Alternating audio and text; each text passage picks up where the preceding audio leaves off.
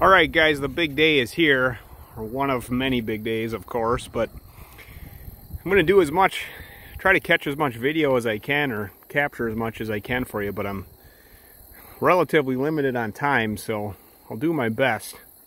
Let me just give you the quick lay of the land. I'm just standing on a big mound of dirt, and we're looking down towards the big berm. You can tell it's darker green. That's where the berm is. It's all grown over, but that's the berm down there. 800 feet roughly, all the way, and there's the end over there. Today our big project is installing water control structures. We have two of them. We're going to install inline versions, which we'll take a look at. Down, you can see beyond the tractor, there's some black dirt that's been dug up. That's where one of the structures is going to go. The other one is a little bit more obscure, but it's back there. We finally have dry conditions, and you can see it in the clay soil.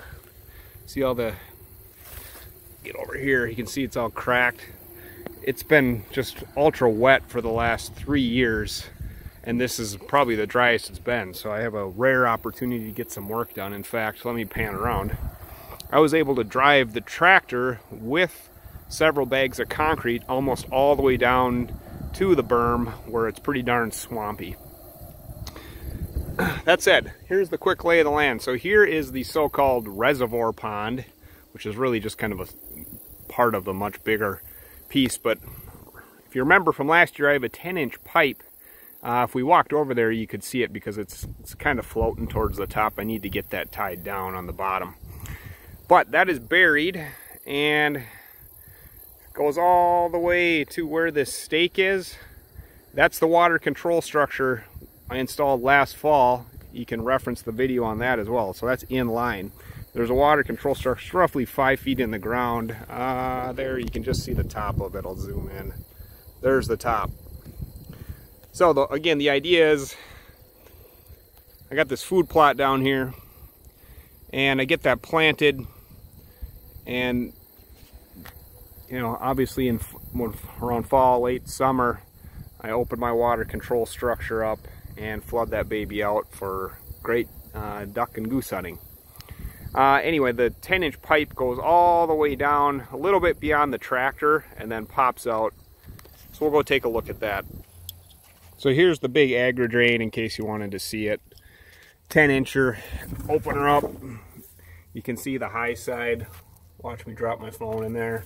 And here's the low side. So here's your stop logs. You open these up, and the water ultimately spills over. Close that up. All right, I walked down. I'm on the opposite side of the truck and tractor from where I was standing. Here is the 10-inch pipe poking out. It's probably, I don't know, 300 feet maybe, a pipe that's buried up to the water control structure. And then what I did here is I just decided to ditch this. The problem is I didn't want to have my pipe very close to the surface, especially if I'm disking or someone plows this eventually. I figured catching that would not be a good deal. So let me walk down by the structures, where the structures are going, and we'll take a look at that.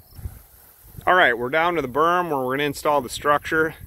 One other thing I'll mention is when I set this up, from the berm up to where we were just standing, where the pipe comes out in the ditch. Probably can't quite see that, but long story short, the difference in grade, this is going uphill, I'm facing uphill, is about 30 inches. So that's kind of how I engineered this thing. If I can get 30 inches of water, I'll have surface water about 3/4 of the way from here to the truck. Let me spin around. So we're going to install the inline water control structures here. What do I want to say? I did this last fall. I got the posts set. These are in about 4 feet set in concrete. So what I need to do is get the laser transit set up and check all my grade. Probably got to get this smoothed out a little bit so I can set my pipe.